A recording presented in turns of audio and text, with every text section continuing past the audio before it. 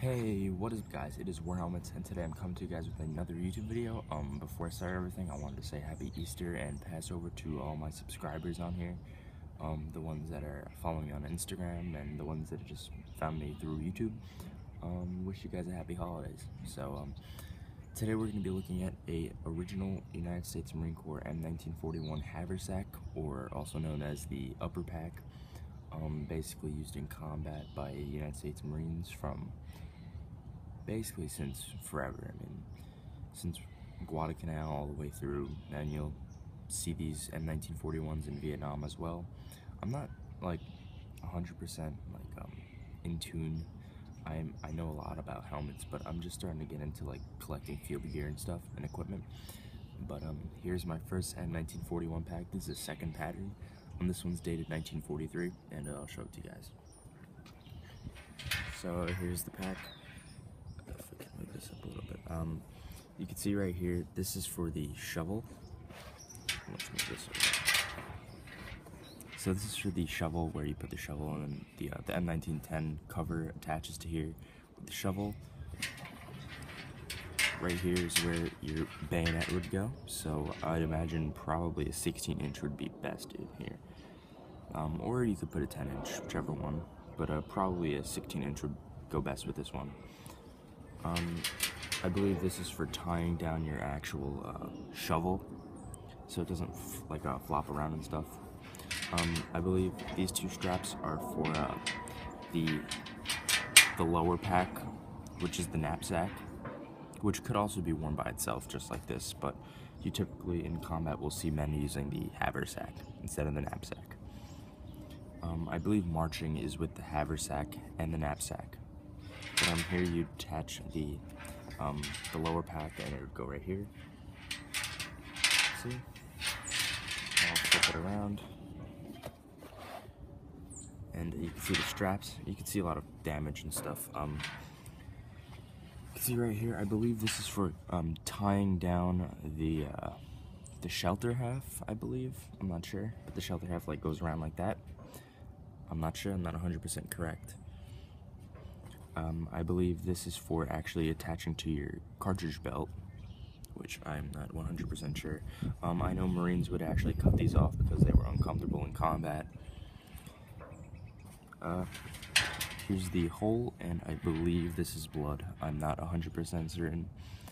I hope not.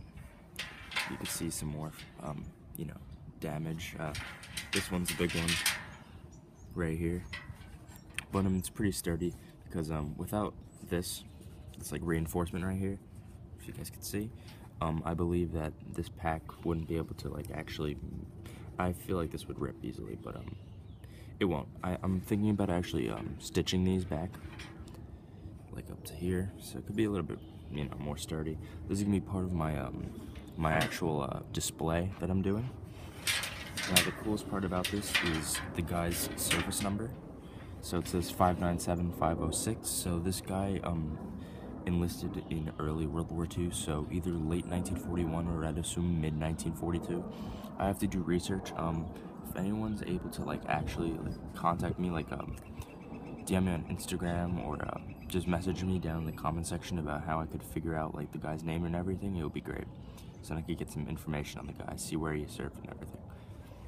So yeah, it's very cool. I really like it. So we're just gonna take these out, and I'll show you the inside. Nothing really special on the inside. You just flip it, and there is the dating. Boyd 1943 with the nice United States Marine Corps stamping. Very nice. You can see the hole going through it. Some more tearing over here. Some more staining. Inside, you can see these bunny ears flap out. I'm calling them bunny ears, but no pun intended, because it's April 1st and it's Easter. Some hair in there. It's interesting. So there's the inside. Very nice. There's no other numbers. Actually, there is right there. It's 1584.